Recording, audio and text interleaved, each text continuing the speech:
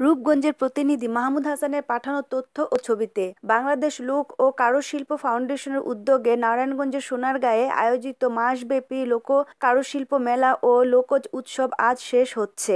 সমাপনী অনুষ্ঠানে ফাউন্ডেশনের পরিচালক কবি রবীন্দ্র গোপের সভাপতিত্বে দিনব্যাপী অনুষ্ঠানে নাচ, গান, আবৃত্তি, পিঠা উৎসব, চিত্রাঙ্কন ও আলোচনা সভা অনুষ্ঠিত হয়।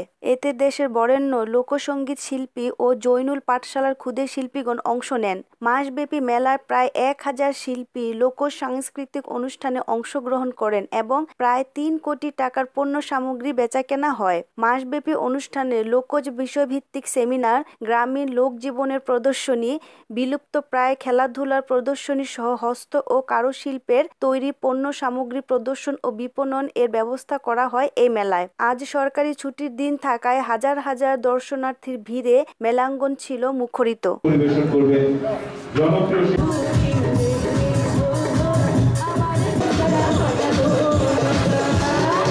আমাদের চ্যানেলটি সাবস্ক্রাইব করুন, এসএস টিভির সাথেই থাকুন and click the bell icon for new video.